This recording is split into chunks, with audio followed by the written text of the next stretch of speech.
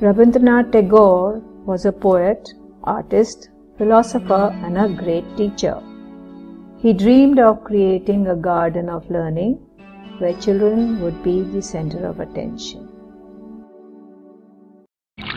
Tagore was born in his ancestral mansion in Jurashako, Kolkata in 1861, 4 years after India had passed under the British Crown.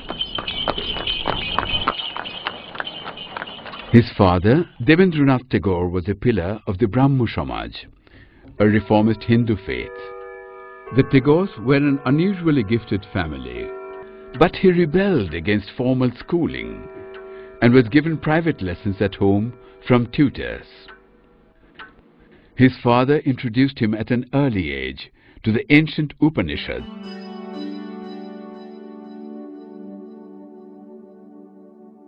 The one thing, the one work which came to my mind was to teach children.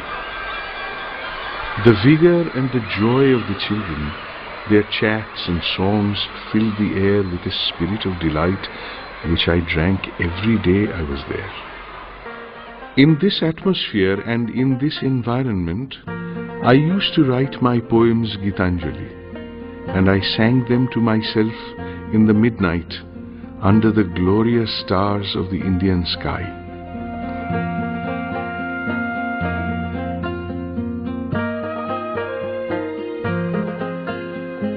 Tagore died in 1941 at the age of 80 in Jurashako, his Kolkata home where he was born. In an incredibly rich creative career, he had written poetry, novels, short stories, dramas, essays and children's literature, while also composing over 2,000 songs and painting hundreds of watercolors. He inaugurated his university, Vishwabharati, in December 1921 at Shantiniketan. He dreamt of creating here an international center where the whole world could meet in one nest. The curriculum would include all cultures and educate students in an artistic atmosphere. Gurudev Rabindranath Tagore has given us an instructive short story, The Parrot's Training. It is a satire full of wit and sarcasm and can be regarded as a preface to a revolution in education. Once upon a time there was a parrot. It was ignorant. It sang all right but never recited scriptures and lacked manners. The Raja felt that the parrot must be trained. His nephews were ordered to give the parrot sound training. The Pandit suggested that a golden cage would help, since its natural habit of living in poor nests was the cause of its ignorance. The goldsmith made a golden cage. The scribes and Pandits wrote innumerable manuscripts to transmit the knowledge to the parrot. The nephews, Pandits, goldsmiths and scribes were rewarded with gold and rare jewels. The Raja was satisfied that there was no flaw in the arrangements.